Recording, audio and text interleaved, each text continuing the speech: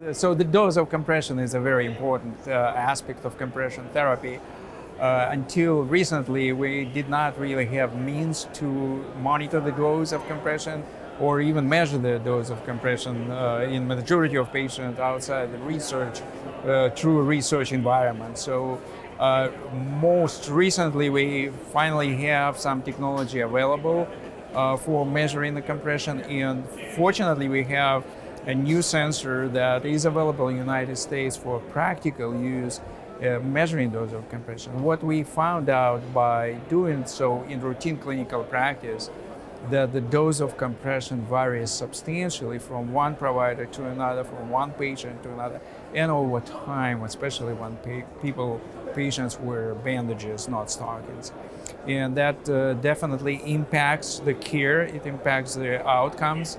As of today, we really don't know what a true appropriate dose of compression is for each category of patients, and that's a future research that we'll have. Now, you ask about new technologies, and I mentioned the pressure sensors that are now very practical and relatively cheap to use in routine practice. But the other important development is that we have devices now that maintain compression pressure at the same level over time, which is a big step forward. Now, again, I want to emphasize, we really don't know what level of pressure is optimal for the patient.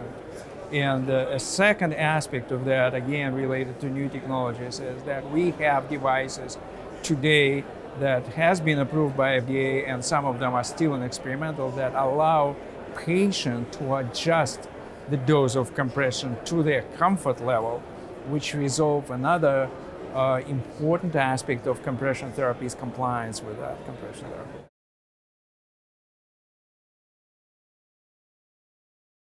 Well, first of all, I would like to emphasize that those guidelines that we refer to are focused on the outcomes of intervention and how compression therapy after intervention affect those outcomes. Obviously, we do not have a level 1 evidence, but we have some strong evidence that suggests that use of compression is recommended for pretty much all the procedures. That time, how long we need to use a compression after procedures, it's a question that we couldn't answer in those guidelines. So it's still open for each individual practitioner to decide.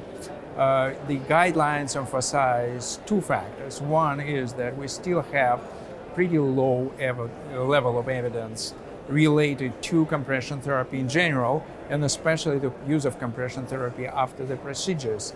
But the second is that the guidelines are really focused on the outcomes of the procedures.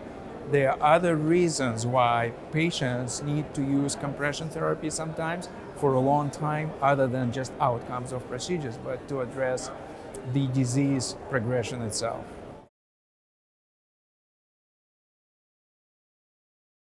There are a number of studies that are ongoing. They're different design, different questions with the compression. We will see over time what's happened.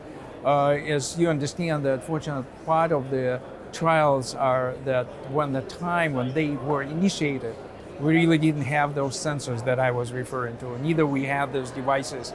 So most likely that by the time those studies are finished and published, the results will be applicable to just a fragment of the population. So definitely we need something new that probably will be initiated in the next couple of years.